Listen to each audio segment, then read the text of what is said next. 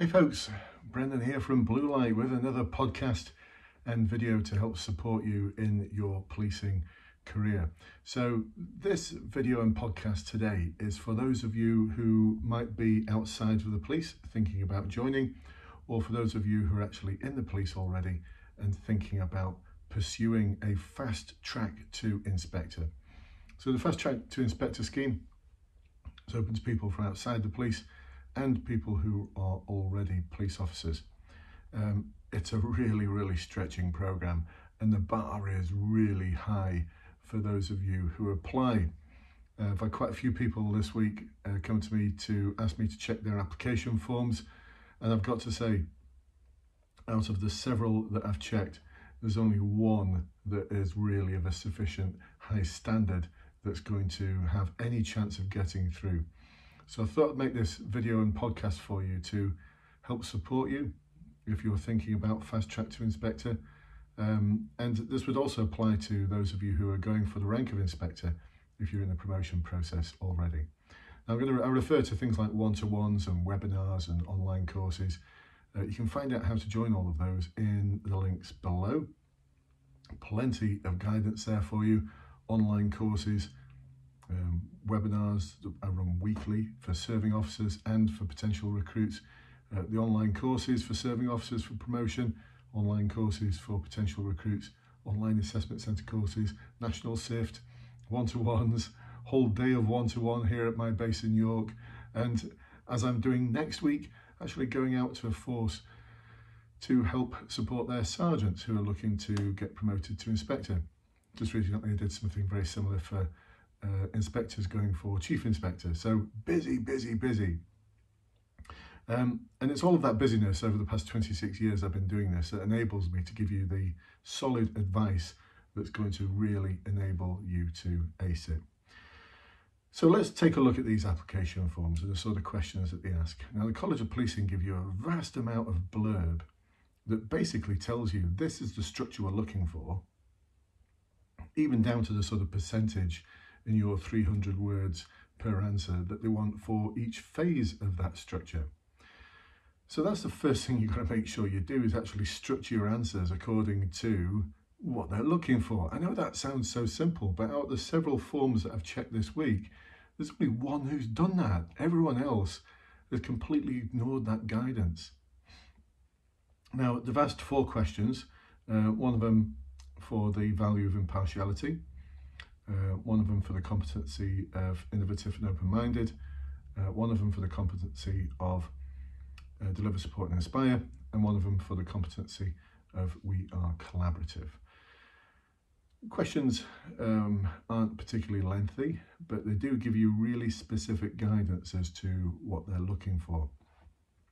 And again, this is like schoolboy era terrain here, because my clients this week didn't really check what the question's asking for. And they're not unusual, because in the 26 years I've been helping people with specialist interviews, promotion boards, I've always found 3 things in common that people make as mistakes. One of them is a lack of structure, 2, a lack of detail, and 3 is not answering the question. So for my clients this week, all of the above. And it's clear they spent a lot of time on preparing their application forms, but I'm sorry to say, and I have given them this feedback, that you didn't read the guidance that the College of Policing sent you. And they'll fail you for that, because they'll just look at your answers and just think, didn't read the guidance. So how can they ever hope to be an inspector if they didn't read the guidance? So let's take a look at some of the questions and some of the things that cropped up as errors that I think we can do something about. So let's look at my scribbly writing. There it is, my scribbly writing. I've got to make sense of my scribbly writing, so please do excuse me. Oh, for those of you who are listening to this on podcast, I've just actually shown the A4 piece of paper that I used to make notes. So impartiality. It talks about gathering opinions from different people in order to make an objective decision. It's a question that is asking for experience from the past, so a rear-facing question. Please can you tell me about a time, basically, where you've gathered opinions from different people in order to make an objective decision. Now, the examples that were given just weren't complex, or they didn't have enough depth. They'd probably be okay if you're applying to be a constable, for those of you who are applying from outside of the sector, but certainly not strong enough or with sufficient depth for those of you who are applying for fast track inspector. They want something a lot more challenging and complex. So if you're a serving officer, I'd be looking at how you've had to gather opinions from different people in order to make an objective decision around a really complex policing problem. Maybe a tactic that's being utilised that's not going down well in the community, or frustration at the police seemingly not dealing with a contentious issue very well.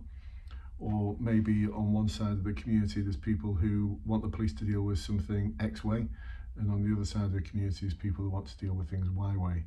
And there's a lot of frustration and anger as a result. That's what they're looking for. I'd be looking at issues around stop search, section 60, things like that for the serving police officers. For those who are non-police, I'd be looking at complex problems, similarly complex problems. And if you're thinking what stop search and what section 60, you're not ready to apply yet, because your background reading should have told you that these are contentious issues, especially when it comes to the black community. So that's what I'd be looking at, something far more complex than just something where you've had to seek some advice from someone, or seek some guidance, or someone didn't quite agree with one of your decisions, which is the sort of thing that I've been seeing this week. So let's pay close attention to what they're actually looking for there. Let's take a look at a forward-facing question now, innovative and open-minded. Forward-facing questions are the ones that ask, well, like this one, how will you be proactive in tackling the issues faced by the police service? So how on your team will you be proactive at tackling issues faced by the police service? So you're pitching this at inspector level. How would you manage your team in respect of an issue faced by the police service? For the serving officers, I've had some quite not particularly contentious issues, things like file preparation. We've had intelligence submissions. What else was there? Not updating victims on crime reports. These aren't big issues facing the police service.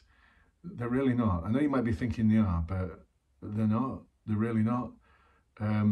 Where I'd be going with this, and for those of you who aren't in the police service yet, it doesn't matter whether you've got background in the police or not, this is forward-facing. This is asking how will you in the future deal with this contentious issue. I would suggest tackling issues faced by the police service. I'd say one of the biggest issues at the moment is trust and confidence from members of the public in the police, especially from the black community. And I know I mentioned this before, but I'm mentioning it again because it's in the Race Action Plan from the National Police Chiefs Council and from the College of Policing. And it's a real hot potato at the moment, and rightly so. What's changed since Macpherson in the 90s? And if you're asking the question, what's Macpherson? Again, you might not be ready for fast track promotion. After the death of George Floyd, bless his soul, what's changed? I'd suggest not much, actually. I'd suggest there's not been a huge amount of change. If you take a look at the Metropolitan Police, especially, they're really trying to claw back confidence from communities, and they're really struggling with this. I know that because I was on the Deputy Commissioner's steering group that was looking at issues around the black community, especially from my perspective for retention and recruitment. I'm not part of it anymore because basically I fell out with the commissioner, actually, the acting commissioner, when I got mugged off when I asked him some questions about the adverse impact in the recruitment of black candidates. I just got mugged off. He blamed it on the College of Policing, and I just thought, do you really want change? If you want change, you've got to do bold things. But that's what they're asking you for in these application forms for Fast Track Inspector. They're asking you to come up with bold ideas. So what bold ideas do you have around the race action plan? Or anything else that's a contentious issue, but checking files and intelligence submissions and calling back victims, hey, all important, but they're not the big thorny issues that the police service is facing at the moment. So let's make sure we're using something more specific, because that's the other thing that was missing in the forward-facing answers. It was like a shopping list. I'm going to do this, I'm going to do this, I'm going to do this, I'm going to do this. Lots of what you're going to do, but nothing specific about what the actual issue is or how you're going to do it. So where are we up to now?